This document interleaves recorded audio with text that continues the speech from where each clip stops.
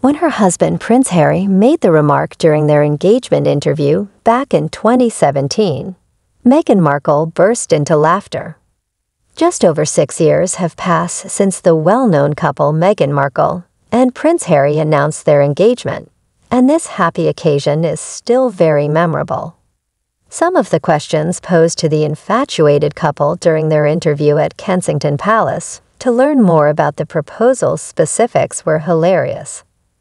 Prince Harry, the current monarch's son, and Meghan Markle, best known for her role as paralegal Rachel Zane on Suits, first went on a blind date in 2016. Since then, they have moved to Montecito, California, got married, and have 2 kids, Archie and Lilbet.